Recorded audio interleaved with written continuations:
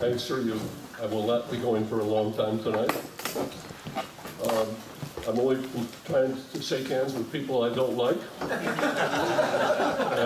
And then I ran into Bill Barry. He's the one that I connected with, that his rusty S's do.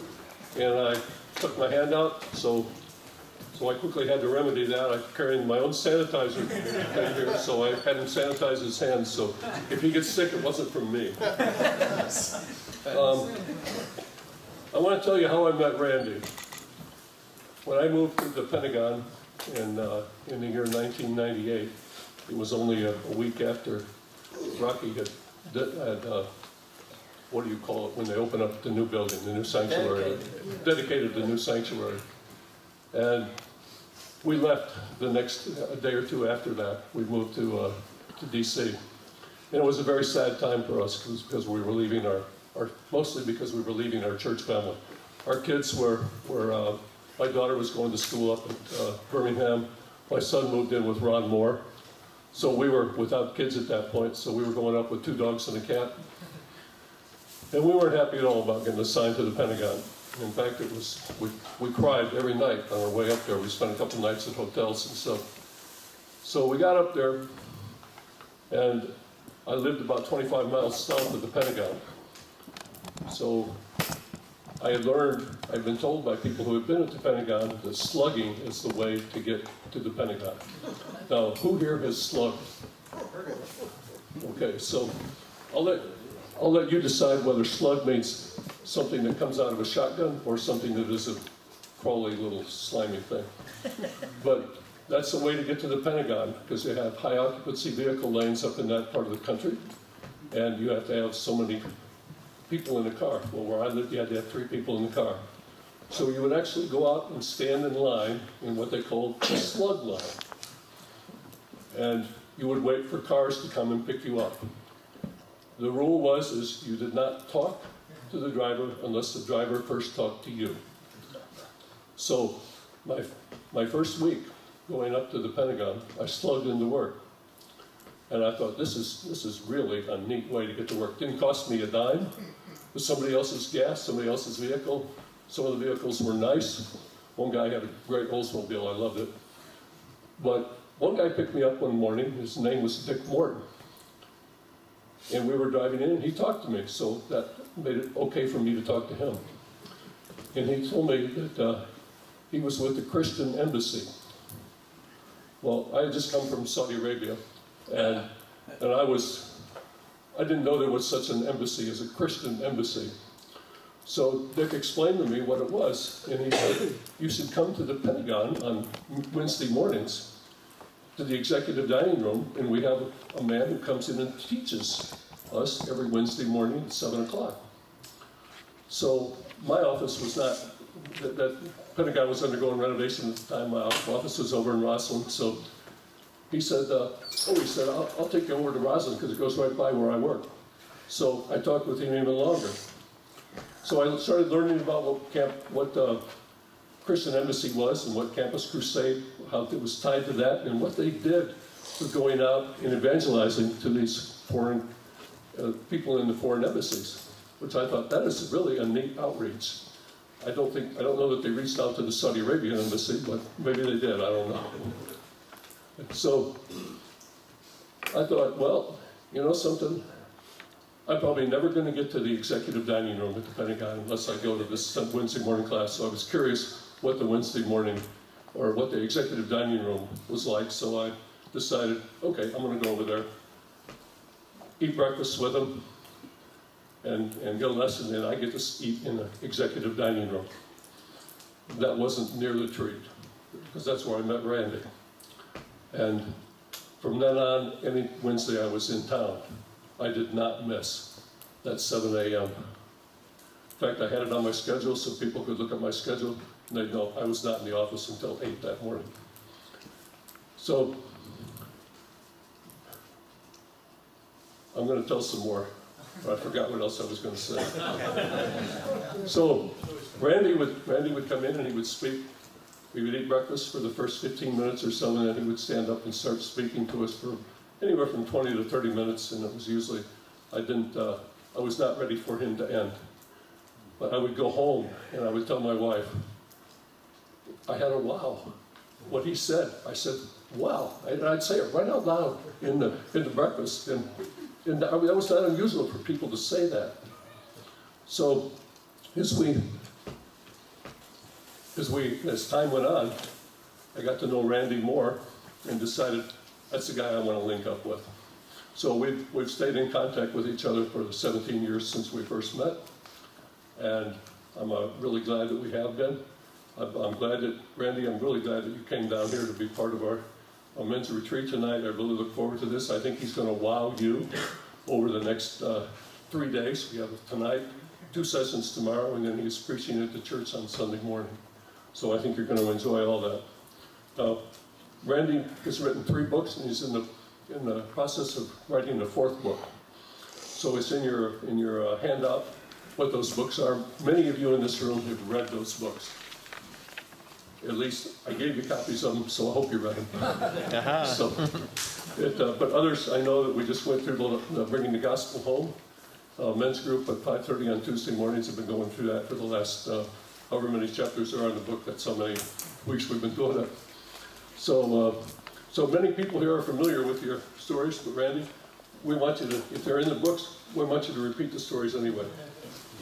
Now there's one other thing that I would like to let you know. Randy likes Starbucks coffee. So if he was to get out the pulpit on Sunday morning and found some Starbucks gift cards on the pulpit, I think he would be very happy. Is that true? Yes. That was an affirmative. Okay, Randy, it's over to you. Wow us.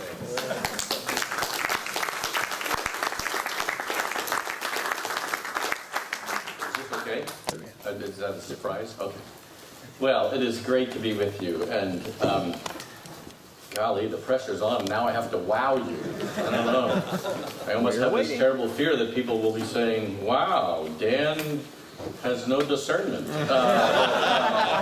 We'll see. We'll see. No, I really am delighted to be with you, and I've been looking forward to this for quite a while. And I'm very excited about talking about evangelism. That's the theme of this weekend conference, is evangelism for non-evangelists.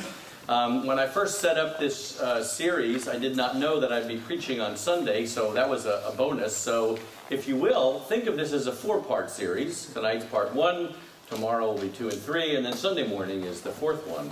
And I want us to try to think, how can people who are not naturally gifted as evangelists do the work of an evangelist? Now, maybe I'm making an assumption, but I should probably find out how many of you would say that your primary spiritual gift and your #1 calling in life is as an evangelist. How many evangelists we have? Yeah, that's what I usually get in a room this size. So 1, we're grateful that you're here. The rest of us, oh, we're evangelistic chickens, aren't we? I worked with an evangelistic organization for 34 years, Campus Crusade for Christ. Even the name sounds, ooh, yeah, crusade. And I always felt guilty because I was never like those guys up front. The people who would get up and speak, they would just talk about how easy it was, how natural it was, how everyday it was. And I thought, not for me. And I remember one time one of the speakers said, I cannot sleep at night unless I have witnessed to 1 soul that day. And I remember thinking, I'm sleeping just fine, buddy. I don't know. So I remember also one person was talking about how he always witnessed on airplanes. And in fact, I think every speaker that we had at a staff conference always witnessed on airplanes. I don't know, it's high up, close to heaven. It's apparently where all evangelism takes place. And I just felt so guilty. Every speaker would, and the people they sat next to were always interested, always ready. And I thought, they must fly different planes on different planets than I do. I don't know. I remember one guy said, every time I get I'm a little worried about that word every. Every time I get on a plane, I always pray for the person who sits next to me. And I just felt so guilty because I thought, I pray for an empty seat. So I have been wrestling for 30 plus years. How do evangelistic chickens do evangelism? Or how do non-evangelists do evangelism? Or what did Paul have in mind when he told Timothy, a shy, timid man, to do the work of an evangelist? And so I try to think, how can people without that gift work this in so that the people that God has sovereignly placed in their lives will start to think about things they never think about, will start to wrestle with issues that they need to wrestle with, but they haven't. So what I want to do tonight is say that it seems to me the first thing, the most important thing for all of us to do, if we are ever to do the work of an evangelist, is that we must drink deeply from the well of the gospel. We must dig down roots so that the gospel, the message that God has saved us, sent his Son to save us, to die a death for us, for atoning for our sins, that so fills us and enamors us that it's the grid then that we see everything. Tomorrow morning I want to talk about how we might actually preach the gospel to ourselves first. And then in the second talk we'll talk some practicalities. How do we actually bring up the topic? How do we make it a two-way conversation? And then Sunday morning, Lord willing, I hope to kind of tie it all together with 4 tensions that we all live with as we live out this life in this world. So that's where we're going. Let me set the stage a little bit more. What I'm trying to say is the vast majority of Christians find evangelism to be a challenge. And so what I want to say is let's figure out how we do it, even if it always will be a challenge. For the first 10 years that I was on staff with Campus Crusade for Christ, I kept thinking at some point this is going to become easy for me. At some point this is going to be for me the way it was for Bill Bright, the founder and president of Campus Crusade. And then one day, probably about 10 years in, I thought, wait a minute, what if it's never easy? Can God still use me anyway? What if I'm always uncomfortable? And then this really horrible thought, what if I'm making comfort my God? What if comfort and ease and naturalness is more important to me than the glory of God? And I had to repent of that. And I have seen God use me now when I'm afraid, when I'm uncomfortable. And I wrestle in my mind of, Lord, would you help me so that your name and your truth at this very moment would be more important to me than my comfort and ease. And it's an internal struggle. Here, let me make it worse. I'm going to get around to this. I'm originally from New York, and I'm from a Jewish background. If you're from New York and you're from a Jewish background, we tend to see things kind of negatively. If you know our history, can you blame us? So you may need to translate almost everything that I say to Florida Gentile. So if at some point during this year, he seems rather negative, just, oh Lord, work in him anyway. Okay, so I've started off by saying, wow, this is difficult and most of us are not evangelists. Wait, it gets worse. Our world has shifted dramatically away from the gospel. When Campus Crusade was started and when a whole bunch of different evangelistic organizations started figuring out how do we reach out to people in the 1950s and 1960s, the vast majority of people in our country already kind of knew what we believed. They just needed to be kind of nudged. That's Yiddish, is that okay? You know nudge? Yeah, every so often I may need to translate. Sorry. They need to just be pushed. They need to be invited. They need to hear a call. But our world today is dramatically different. People don't know what we believe. They think they do, but they're way off. And they really think that what we believe is really pretty bizarre, right? Or worse than bizarre, they think it's bad. They buy bestsellers of books that say that religion is bad. So, so here's how I like to illustrate it. When you're going to talk to the people who are your next door neighbors or the co-workers in the building that you work in, or on the sideline of the soccer field that you're cheering for the same kid that's their kid, your kid and their kid are playing on the same team, that's what I meant to say. You're in a world where they think your whole worldview is kind of strange. When my oldest son was in high school, he came home and he came up with a theory about how the whole world works, which is kind of the way Dan thinks, my son.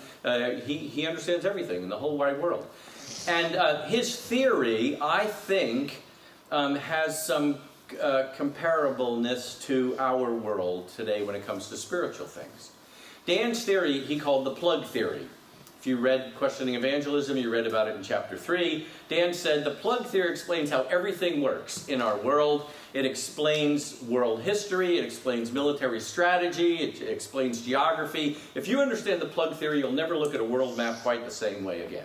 You ready? Here's the plug theory. Every country has, somewhere near its geographic center, a big plug holding it up. And if somebody somehow pulled it, the country would sink. You're all looking way too seriously right now. This is a joke. Ha ha ha ha. Okay, let's pray. Dan was quite serious. No, he wasn't. But he would tell us where all of the different plugs were in the world. He would come to the world map. He believes that our plug, America's plug, is somewhere in the middle of Kansas. Probably within the confines of the military base there at Fort Leavenworth. Because it's so close to the penitentiary, Leavenworth Penitentiary, and so you had to protect it, which is why the security at Leavenworth is so extreme and strong. And so every time we drove through Kansas, Dan was always looking out the window to see if he could see the plug. Dan believes that the country that has the most secure plug in all the world is Switzerland, because it's high up in the Swiss Alps, probably under 10 feet of ice, and so that's why Switzerland has been neutral in so many wars. Because no one's going to pull their plug. The lost colony of Atlantis didn't guard its plug very well. And so you see how this goes. All right, why am I telling this? Because there are a whole lot of people in the world today who are about as likely to believe the gospel as they are to believe the plug theory. It's absurd. It's ridiculous. It doesn't fit with their worldview. And so the stuff we just sang about that moves our souls, that we raise our hands about how God died for sinners and his blood atones for our rebellion. These are words that make us just excited. But for many people in the world, that's just like a plug in the middle of Kansas holding us up. So, how do we reach this world with this wonderful news? So what I want to do is think about how do we dig down into this gospel so that we start thinking about it in a much fuller, richer way, and think about it in a way that it starts shaping the way we see everything. Now maybe I should back up a little bit and tell you about my story, about how I came to faith. I told you I'm from New York and I'm from a Jewish background. And you're thinking, most Jewish people I know do not believe in Jesus. And believe me, my relatives have been telling me that for a long time, yes. So why don't I tell you a little bit about my story, about how I came to this place. And then I want to dig into a particular passage in the Old Testament where we see the gospel in richness and in fullness. My parents are both Jewish. My parents... my dad fought in World War II. My parents were of the Jewish generation that first learned of the horrors of the Holocaust. My dad fought in World War II and then found out toward the end of that of what was going on all over Europe. And so when you were being raised as a young Jewish boy in the 1950s and 1960s, I was raised in a world that said, never again. Never again will we allow these horrible, evil people to try to wipe us off the face of the earth. And so even though my parents were not very religious in their Judaism, they were very strongly culturally identified with their Jewishness. And so in addition to going to public school, 3 afternoons a week I also went to Hebrew school. So I would learn Hebrew, I would learn the rituals of Judaism, so that I could have my bar mitzvah when I was 13, and then I could participate in Jewish worship, even though my parents weren't really all that observant and didn't go to synagogue all that much. But that was pretty standard back then. And so I started taking Judaism, I think, more seriously than my parents and then my extended family. I think God was working in me and drawing me to himself so that I really wanted to get to know this God. But no matter how hard I tried, God seemed distant and alien, and I just didn't seem to able to connect with him at all. I had my bar mitzvah when I was 13, and I learned all of the prayers, and I learned all of the rituals, and I thought, once I had kind of passed that threshold, that God was then going to be as real to me as I thought he was supposed to be, but it didn't work. 2 years later, on Yom Kippur, the Day of Atonement, the holiest day of the year, I said, okay, on this Yom Kippur, I'm going to do everything you're supposed to do, so that finally I can get to know God. On Yom Kippur, you don't eat, it's a day of fasting. You don't do any kind of work. In fact, you don't have any kind of comforts. You don't drive in a car, so I walked to synagogue. Our synagogue was about 2 miles away from our home. I did everything you're supposed to do. On Yom Kippur, you actually go to synagogue the evening before the holiday and then the whole next day. So I walked to synagogue and then walked home that evening, walked back the next morning. I was there all that time. And a big part of Yom Kippur ritual, liturgy, is confession of sin. So you're given a whole big long list of all of the sins that you could possibly commit, and I confessed them all. Now the list was in Hebrew, so I really didn't know what I was saying, but I thought just in case, I better confess it, and even, I don't know what it means, but even so, maybe it'll work. And I really was hoping that by the end of this holiday, God would be real and near to me, and it would all make sense, and it didn't work. I walked home at the end of the holiday. I remember seeing the sun setting, and I was thinking, what did I miss? What did I do wrong? What didn't I get right? I was dressed up in a suit. You get dressed up on Yom Kippur. I was walking along, and I was wearing dress shoes, nice fine leather shoes. And as I'm walking, I'm staring down at my shoes, and I remembered from years before in Hebrew school, I had learned that on Yom Kippur, you're not supposed to wear leather shoes. Now that's not in the scriptures, it's not in the Bible, but it's the rabbi's tradition. It was too much like work or something wearing leather shoes. And so if you were to somehow go to a synagogue today on Yom Kippur, you would see all of the men dressed in suits and wearing athletic shoes. And so as I'm walking, looking at my dress shoes, I went, oh, that's what I did wrong. I wore the wrong shoes. Maybe next year. And then I thought, that's the stupidest thing in the world. You got to be kidding me. That's what it means to know God? This is the kind of stuff that God says is important. Do this, don't do this, eat this, don't eat this, wear the right shoes. I thought, that is crazy. If that's the kind of stuff that this God is into, I don't think I want to get to know him. And I don't think I actually prayed a conscious prayer, but I think it had that effect of a cry out to God. There must be some other way. There's got to be some other way to get to know you other than remembering all 600 plus rules, plus all the things the rabbis add on top of that. And so it was a very big disappointment. Now a couple of years later, this friend of mine invited me to his church youth group. Now, if you're Jewish, you don't do any of that church stuff, because church, that's where those Christians are, and Christians were the ones who persecuted us. For the vast majority of Jewish people, there's not really Jews and Gentiles, and then some of those Gentiles are Christians. For most Jewish people, there's us Jews, and everybody else are Christians. So you, at your church, and the people at the Catholic Church, and the guy who stands outside preaching, yelling, and screaming, and Martin Luther, and Adolf Hitler, and who knows how many other people, they're all Christians. So you can see why Jewish people are not too keen about learning about this particular religion that you have. And this friend invited me to his church youth group, and I thought, well, no, we don't really do that. But then he said, it's really fun, and the girls are cute. So I went. And he was right, praise the Lord. And so it was a lot of fun, and the girls were cute, and we did lots of fun stuff because it was a youth group, and we went to the beach, and we went to the roller skating rink, and we did all sorts of fun stuff. But I met this whole group of people who talked about knowing God in a personal way. They talked about having a personal relationship with God. They talked to God all the time. They prayed like it was just breathing. They prayed in their own word. They prayed in English. I thought that was an unfair advantage. I thought God only knew Hebrew. And I was just attracted to this. And so I would ask questions about this. How do you know this God? And it was always the same answer they gave. Jesus. And I always said, well, we don't do that Jesus stuff. I'm Jewish. We don't do that. And by the way, that had always been the conversation ender with every other Christian that I had ever talked to. If they were talking about Jesus and I said, oh, I'm Jewish, we don't believe in Jesus, they changed the subject.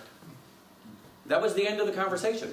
This group of Christians, however, would say, so, well, you know, Jesus was Jewish. I said, well, yeah, of course, everybody knows that. And then they said, well, you know, his followers were Jewish. Yeah, I kind of knew that. The New Testament, for the most part, was written by Jewish people. Oh, I didn't know that. And you know, the guys who wrote the New Testament thought it just fit perfectly with the Old Testament. And they planted ideas in my head. This is senior year of high school. And they challenged me to read the New Testament. In fact, they gave me a copy, a paperback New Testament.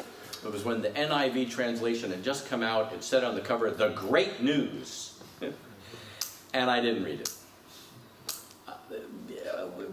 We're just kind of uncomfortable having something that says New Testament. But I took it away with me to college anyway. Now, I went away to college, and I kind of forgot all about that kind of stuff.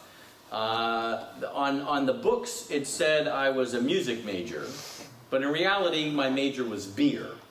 The first year and a half, apologies to those of you who brought your young sons, we'll talk later, that's the truth. I got really into a whole lot of very absurd philosophy. I took a philosophy class and learned about existentialism, life is pointless and meaningless. That fit very well with getting drunk. I watched a lot of Woody Allen movies that reinforced it. I read a lot of Kurt Vonnegut novels that reinforced it even more. And I thought life was just pointless and meaningless, so let's just have fun. Somewhere in the midst of that, though, there was this nagging thought of, no, there's got to be some meaning. There's got to be something that pulls it together. There's got to be something that isn't absurd. And I thought it was music. I majored in music. I was going to college at Temple University in Philadelphia. I took the subway every Saturday night to downtown Philadelphia to listen to the Philadelphia Orchestra. I sat there listening to the music, and I thought, maybe someday I'm going to hear a piece of music that will be it. It'll be this transcendent experience. It'll be this thing that I'm really looking for. And it almost did it. There were times when I would be listening to a piece of music, and I thought, this is it, finally. This is the piece I've been looking for. This is the experience. But then the piece would end. And then there was this emptiness again.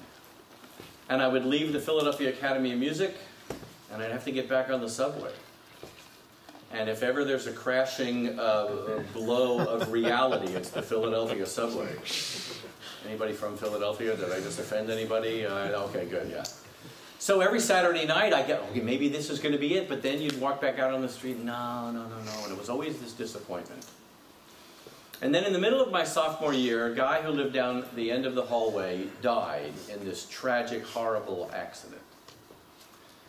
I'll spare you the details because it was pretty gruesome, but I remember sitting at his funeral a few days later, and I thought, okay, I got to get some answers, because Woody Allen, Kurt Vonnegut, and Heineken are not helping me very much. And so I decided to read the New Testament. And it reminded me a lot of the Old Testament. I had been told by my rabbi and the Jewish world that the New Testament is a very anti-Semitic book. That it was an alien, foreign, different religion, really weird. And basically, Jesus was a good guy who said some nice stuff about loving people. That's about it. He's a good rabbi. But it's just, it's a bad book. It was used by people for anti-Semitic purposes. But that wasn't my experience. I read it. I remember the fact that on the cover it said the great news, and I remember thinking this really is great, and it really is news. It was wonderful. Jesus was the best teacher I'd ever read about. Jesus said the most amazing things. I was so attracted to him. He was the best rabbi, the most inspiring thinker, and he was remarkably Jewish. Matthew, Mark, Luke, and John sounded a whole lot to me like Isaiah, Jeremiah, Micah, Habakkuk. I didn't think of them as two different books. I thought these two really fit together. I remember marveling at one point thinking, why is it that Christians don't know about this book, this Old Testament? Why is it that Jewish people don't know about this book, this New Testament? Why is it still to this day that when I speak in churches and I talk about Passover or the prophets, that the vast majority of Christian people that I meet don't really know that part of their Bible, even though it's 70% of it? And why is it that Jewish people think that Christianity is so very different? Because for me, they fit together. And so it was all kind of an intellectual thing at first, where I became more and more convinced that Jesus really was the Messiah, the one predicted by Isaiah and Micah and all those guys. I was struck by the fact that at the very beginning of the Gospel of Matthew, that was the one people told me to read first because it was written by a Jewish man to a Jewish audience, where he talked about fulfillment of prophecy. And I would read it in my paperback Great News, and then I would turn to my hardback Tanakh, the Hebrew Scriptures that I was given for my bar mitzvah, and I would read it, and I would look at these two things and see how they fit together. And then I read C.S. Lewis's book, Mere Christianity, and Lewis helped me not just understand that Jesus was the Messiah, but that he couldn't be anything else. I had been told Jesus said some nice things about love your enemies, but, you know, he wasn't God. He wasn't the Messiah. I mean, you know, that's what people attributed to him hundreds of years later. But then I came to this part where Lewis says in Mere Christianity, I am trying here to prevent anyone from saying the really foolish thing that people often say about him. I'm ready to accept Jesus as a great moral teacher, but I don't accept his claim to be God. That is the one thing we must not say. A man who is merely a man and said the sort of things Jesus said would not be a great moral teacher. He would either be a lunatic on the level of a person who calls himself a poached egg, or else he would be the devil of hell. You must make your choice. Either this man was and is the Son of God, or else a madman or something worse. You can shut him up for a fool, you can spit at him and kill him as a demon, or you can fall at his feet and call him Lord and God. But let us not come up with any patronizing nonsense about his being a great human teacher. He has not left that open to us. He did not intend to. And so in the middle of my sophomore year in the high-rise dorm of Johnson Hall at Temple University, I prayed and said, God, thank you that life isn't absurd. It is found in knowing you, the one who sent Jesus to die for my sins. And then I kept reading C.S. Lewis because I was so attracted to hear about his story. About he also longed for some kind of transcendent thing. For him it was in music, but mostly in literature, in mythology. And yet those were also disappointing. And I came across this quote of Lewis, where he talked about finding what all of those books and music pointed to. He said this, and I promise this will be my last C.S. Lewis quote. Some of you are, okay, I know. I now work for the C.S. Lewis Institute, and so I have to quote him. It's part of the contract. Just kidding. Lewis said this, the books or the music in which we thought the beauty was located will betray us if we trust to them. It was not in them. It only came through them.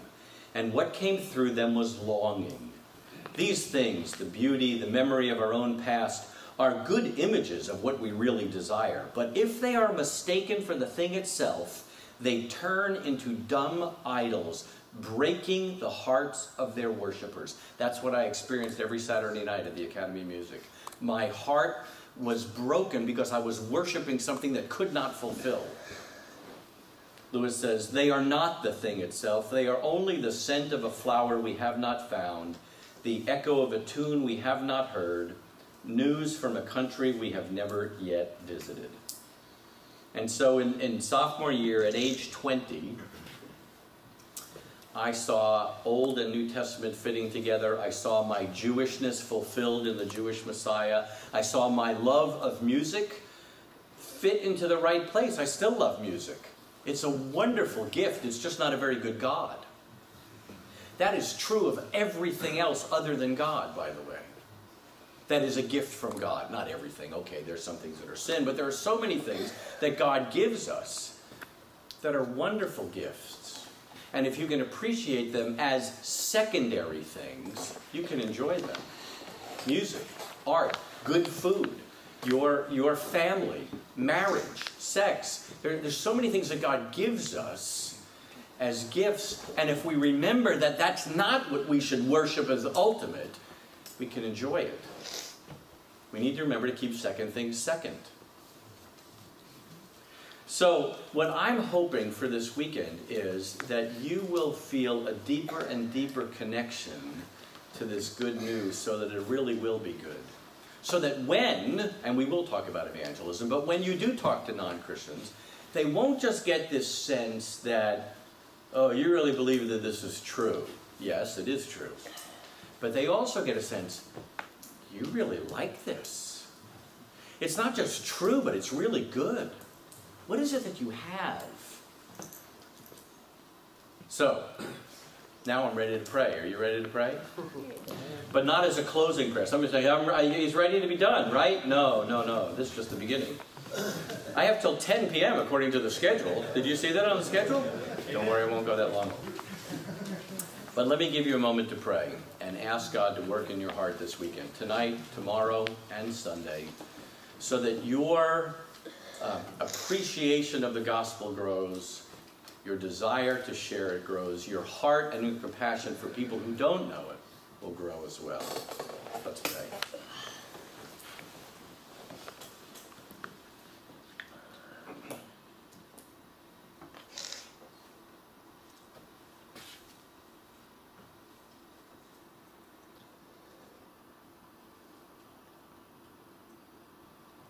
Our Father and our God, thank you for the people that you bring into our lives who don't know you.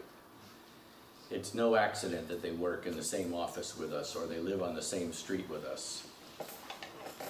Would you work in their hearts to draw them to yourself? Would you work in our hearts so that we would want to tell them of the great news of Jesus? Would you use this weekend toward that end? We pray in Jesus' name. Amen. When I had my bar mitzvah when I was 13, I read from a passage in the prophet Isaiah. I thought it would be a good idea to get to know what Isaiah was all about, so I read the whole book. But when I got up on that Saturday morning, I only recited a few verses. But Isaiah became the prophet that I kind of got to know more than the others. And I remember being struck by this passage in Isaiah chapter 53 about a servant. And every time I read it, I thought, sure sounds like Jesus.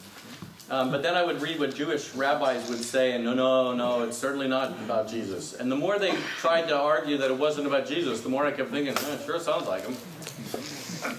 They would point out the fact that Isaiah talked about the servant many times. He's first mentioned in chapter 42, then he's mentioned again in chapter 44 and 45 and 47 and 49. And on several of those occasions, Isaiah says that the servant is Israel, people of Israel.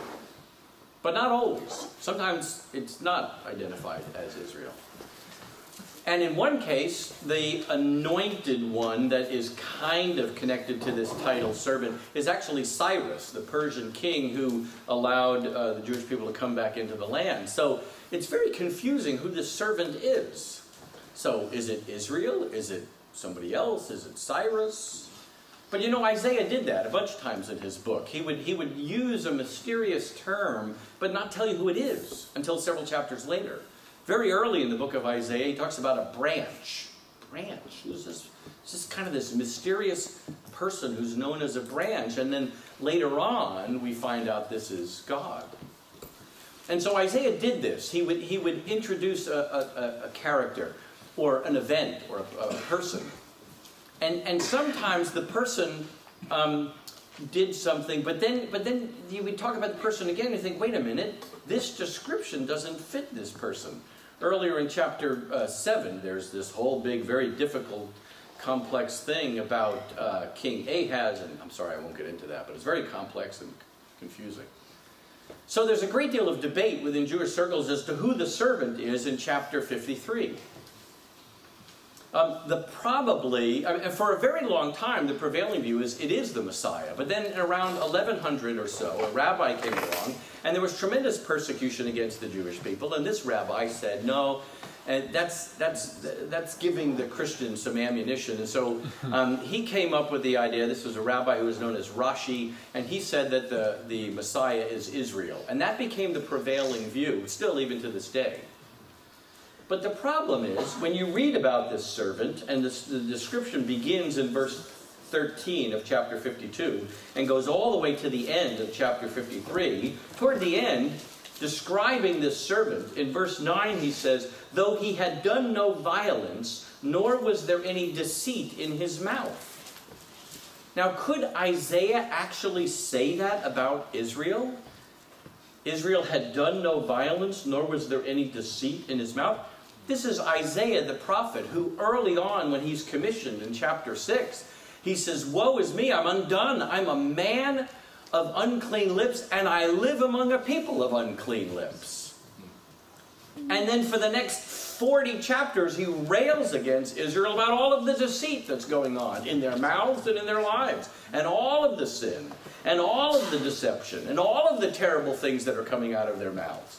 So it seems to me that's the one identity of the servant that we could cross off the list most emphatically.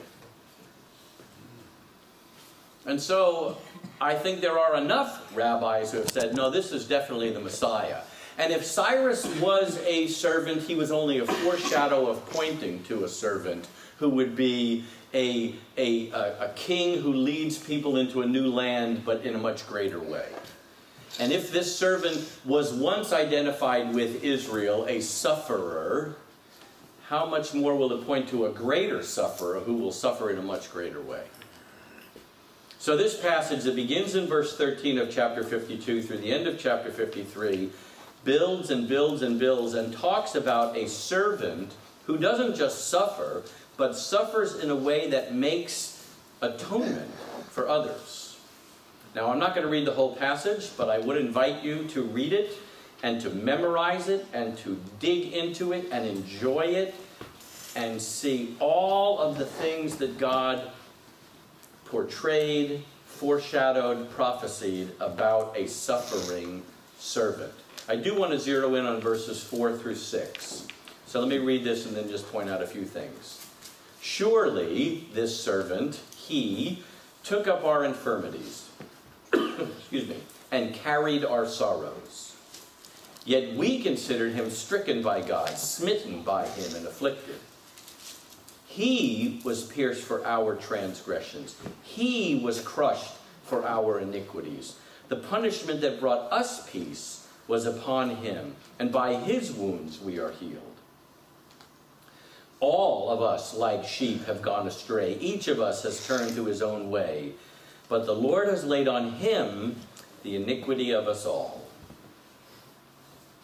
It's an amazing paragraph. It is different than so many other places in Scripture, but it's not totally unique. There are other places that talk about one who suffers and atones. You know, if I can step back from this a little bit, a lot of times Christians are baffled. Why is it that Jewish people don't accept Jesus as the Messiah? Well, I think the most common reason, and I think there's a valid basis to this, the vast majority of messianic prophecies talk about the Messiah being a reigning king, a conquering, victorious king, a military hero. I shouldn't have said vast majority, but certainly more than half. Someone has once mapped out, they believe there are about 800 prophecies that are about the Messiah, and 500 of them are about this reigning king, this conquering king, this victorious one who defeats the enemies. And it's less than half that talk about one who suffers, one who is pierced, one who dies, one who is crushed. So I think the reason that Jewish people tend to think Jesus wasn't the Messiah, because he wasn't that conquering king. Do we still have evil and suffering in the world? Do we still have oppression? Is there still problems? Is there peace yet? Does the lion lay down with the lamb? No, not yet. And in fact, some rabbis wrestled with, how do we make sense of this? We got 300 prophecies about a sufferer, and we have 500 prophecies about a king. Maybe there are two messiahs. And that's a theory that actually caught on and has been written about by some rabbis for quite a long time. They talk about the Messiah, son of David, and the Messiah, son of Joseph. The Messiah, son of David, is the conquering king. And then the Messiah, son of Joseph, like Joseph in Genesis, who suffered at the hands of his brothers, would be a suffering Messiah. Two different Messiahs. That's the only way they can make sense of these prophecies. The problem is we have a few places where it's talked about as one person does both. I think if we were to study this larger context, you'd see that this one who suffers later on is one who overcomes death. It says he will, he will see his offspring and prolong his days. After the suffering of his soul, he will see the light of life. So somehow this one is both a sufferer and a conqueror. Zechariah also has pictures about one coming back who will reign, and he is the one, they will look on the one whom they have pierced. One very, very prominent rabbi, Martin Buber, was once asked, when the Messiah comes, what should be the first question we should ask him? You know what he said? He said, I would ask the Messiah, have you ever been here before? But so we Christians would say the people who are saying, well, there must be two Messiahs, that's actually close.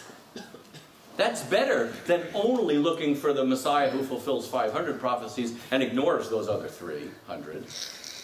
We would say, no, not two Messiahs. There's one Messiah, but he comes twice. And he comes once to fulfill all of those suffering servant prophecies, and then he will come again to fulfill those conquering king, son of David prophecies. So, let's dig into this one. I want you to see three things in these verses. The first is, I want you to see the severity of the problem that the servant solves. It's a really bad problem. It starts out sounding not so bad, infirmities and sorrows. Well, you know, we all have infirmities, we all have sorrows. But it gets worse. It then becomes transgressions, iniquities. Iniquities are mentioned several times. It's something that requires punishment. It's rebellion against God. These words, transgressions, iniquities. A few chapters later, this prophet, Isaiah, says, surely the arm of the Lord is not too short to save, nor is his ear too dull to hear. But your iniquities, same word, have separated you from your God. Your sins have hidden his face from you, so that he will not hear. Hidden his face. That should cause horror in us. The most beautiful, most wonderful blessing that you could ever say was Aaron's benediction from the book of Numbers. May the Lord make his face shine on you. Here it says that your iniquities have turned his face away from you, so that he cannot even hear you. The problem is really a horrible problem. Now, I'll say more about this tomorrow morning, but I'll tell you, all of us tend to underestimate how bad our sin is. But we need to see it in terms of biblical description. It causes alienation from God. It causes him to turn his face away from us. It causes him to say, I can't even hear you. Now, obviously, you know, there's nothing too difficult for God. It's not like he suddenly goes deaf. not like his hearing is impaired. But your sin is so offensive that God says, I won't even listen. So that's how bad the problem is. It's infirmities, it's transgressions, it's iniquities, it's alienation, it's separation from God. It caused the man and the woman in the garden to hide, and it has caused every single person who has ever lived to hide in some way in shame and alienation from the God who created them for intimacy and purpose and knowing him personally. Secondly, I want you to see the universality of the problem. All, we all. In verse 6, in the Hebrew text, the very first word in the text is all, and then the very last word at the end of the verse is all. That's a Hebrew device of putting the same word at the beginning and the end to say, this is really the big idea. I hope you're paying attention. All we like sheep have gone astray. All of us have this problem. I'm just assuming, you know, when we're compared to sheep in the Bible, it's not a good thing, right? You know this? They're stupid, they fall off cliffs, they don't eat food because they can't seem to find it, they're helpless. Yeah, you got it. So, I mean, all we like sheep, you know, I don't know, in some circles that say, oh, that's nice, sheep. No, it's not nice at all. This is, Isaiah is ranting and raving at this point.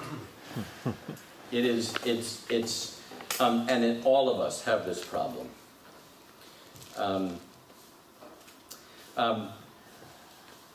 My two younger sons say that I only tell stories about my oldest son, and they feel like I leave them out. So if you're ever in touch with any of my sons, say, yeah, that's the way your dad is. My oldest son, the inventor of the plug theory, he also has, I think, the most graphic illustrations about sin. So that's why I use him so much. When Dan was a little boy, we lived on this street that it was a very short street, and we had a sidewalk in front of the house, and the street went around a turn as you went. And so he would ride this little tiny little tricycle, and we taught him that when he got to the stop sign, that he had to stop and turn around and come back. Because if he went around the turn, we couldn't see him. And there was a lot of traffic on the other side. So we had worked out this thing where he would ride his tricycle, and he would get down to the end, and I would say, stop sign, and he would say, stop sign, and he would turn around and come back. And so this was, you know, this regular, stop sign, come back. Ah, this is wonderful. Then one day, the fall. Stop sign, and he went, stop sign. Like, what do you think is on the other side there? What is it, like Toys R Us or something? What are you doing? You're like, no. And so I would run down. Didn't we say, yeah? Didn't you? Did you hear me? I heard you. Why did you do? I wanted to. I thought, there you go. That's sin. That's the best illustration of sin I've ever seen. And the horrible thing is I've seen it in me. And you've probably seen it in you, right? It's not that we didn't know. We knew that was wrong. We clicked on that spot anyway and watched something that we shouldn't have watched. We knew that it was wrong to think this, but we entertained that thought. It's rebellion. It causes alienation and separation from God. So I want you to see the severity of the problem and the universality of the problem, and then I want you to see the wonderful, absolutely astounding, substitutionary solution. God sends this servant to pay for our sins. Did you catch it when I read it, how Isaiah put this juxtaposition between he and us? He and us. It's this back and forth. Did you feel it? It would, I don't mean this to make this a Hebrew lesson, but Hebrew is the kind of language where you could actually mention the specific pronoun, he or us or me, or you could just add it as a dot or as a letter at the end of a word. But if you wanted to emphasize the pronoun, you would make sure that you use that word. He's emphasized, he took up our infirmities. He carried our sorrows. We considered him stricken, smitten by him and afflicted. He was pierced for our transgression. He was crushed for our iniquities. The punishment that brought us peace was upon him. I mean, it's rather repetitious, isn't it? He paid for sin so that you don't have to. He received God's wrath so that you could receive God's grace. God did not pour out his wrath on you. He poured it out on him. Sin is so bad, it requires death. And he paid the death that you should have paid. Your sin is so bad that nothing short of the death of the Son of God could pay for it. And that's exactly what we have. Many people have tried to put this in poetic ways so that we would remember it and it would dig down into our souls. One writer put it this way, our sin is so bad that God had to die for us. But his love was so great, he was glad to die for us. Literature that comes out of Redeemer Presbyterian Church in New York City says, the gospel tells us we're more wicked and sinful than we ever dare believe.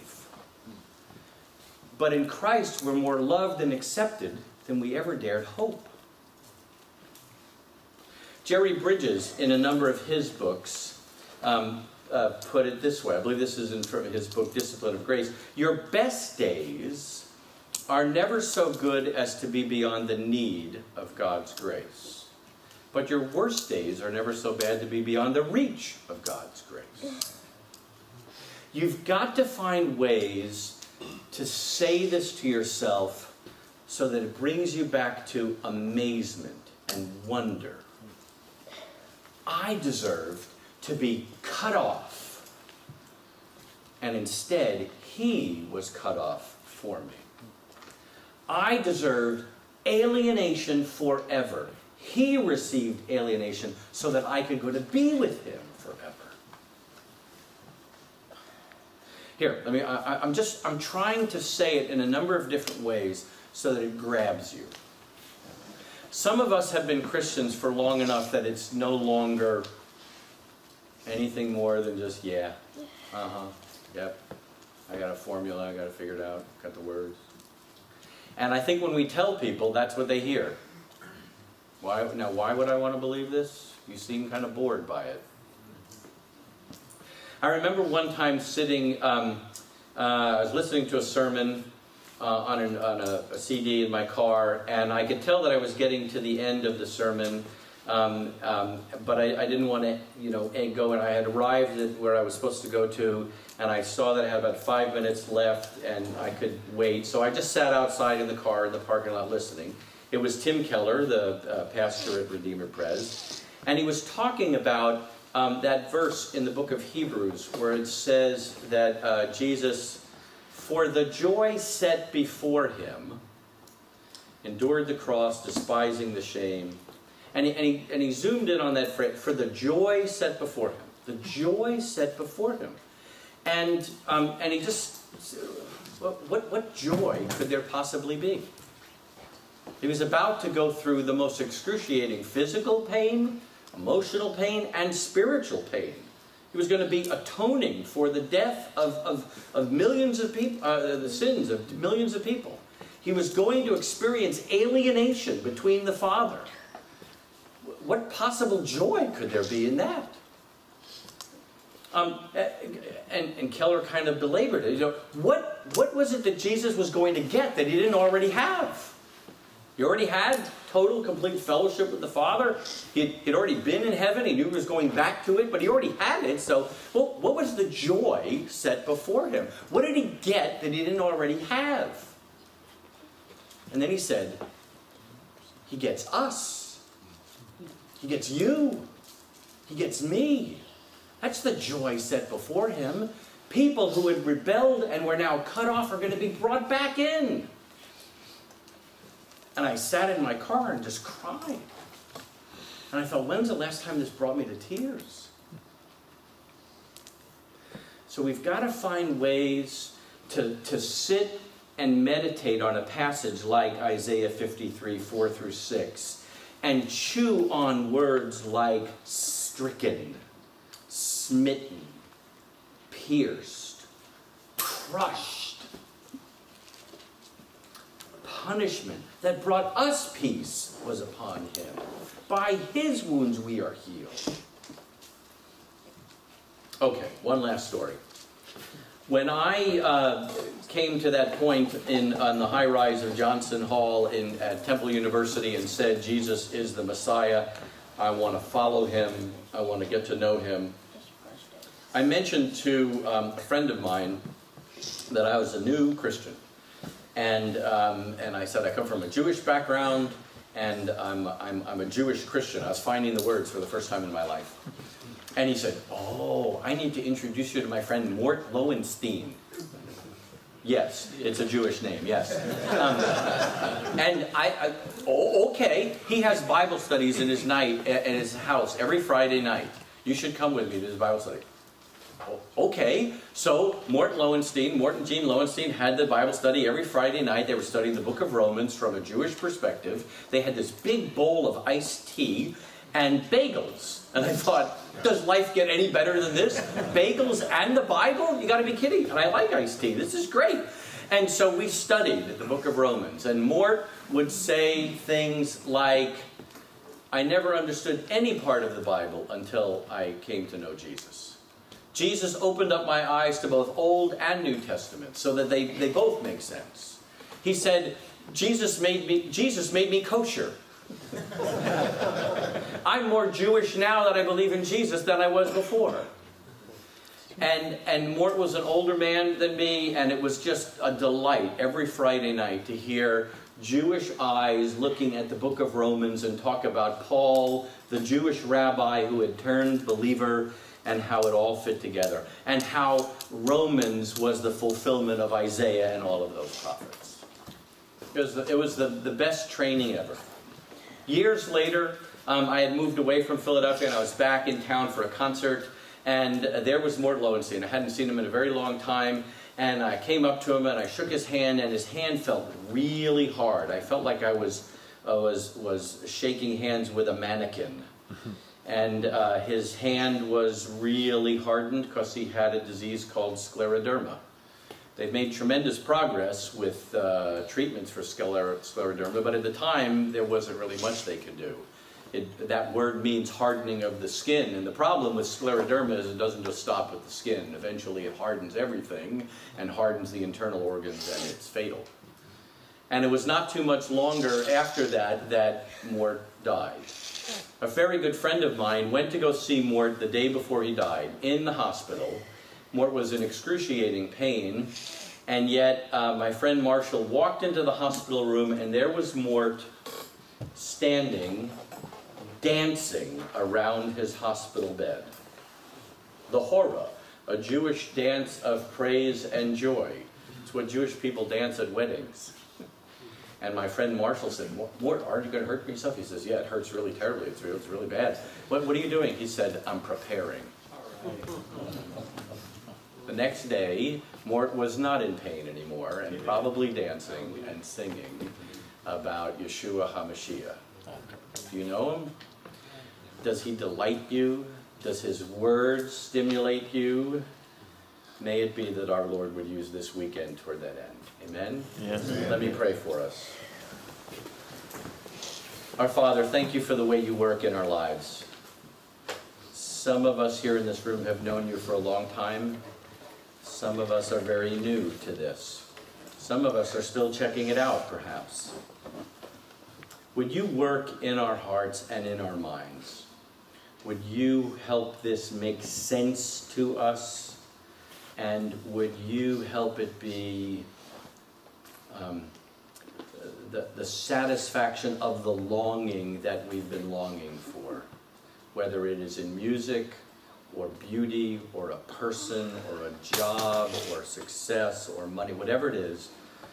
Lord, would you show us that those things might be good gifts, but they're not good gods.